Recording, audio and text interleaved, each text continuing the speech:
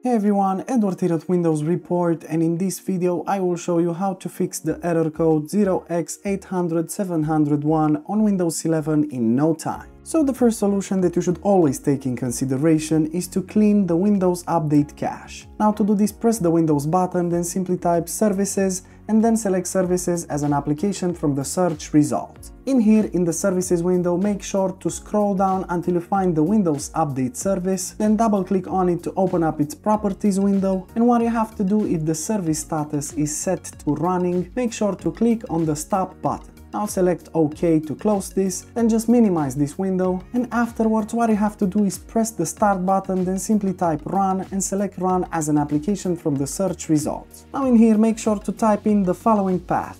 I will also post it in the description below. Now click on OK, and from here on just select all the content in here, press Shift and Delete, and then delete all the folders and files in here. And now what you have to do is return to the Windows Update service, double click on it to open up its Properties window, and then click on the Start button to start the service. Afterwards, reboot your computer and check if the problem still persists. Next in line, another useful solution is to clean the download path. Now to do this, press the Windows button, then type in regedit and select Registry Editor from the search results, and in here make sure to navigate to the following location: HKey local machine, then expand software.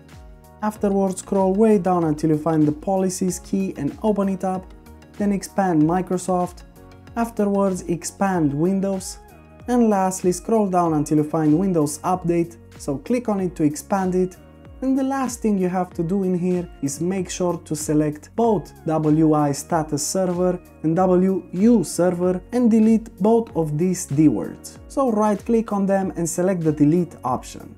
Now you can just close this window, restart your computer, and then check if the problem still persists. Moving on, another useful solution is to run DISM and SFC Scans. To do this, press the Windows button, then type in CMD and then run command prompt as an administrator. And now in here make sure to input the following two commands, but press enter after each command.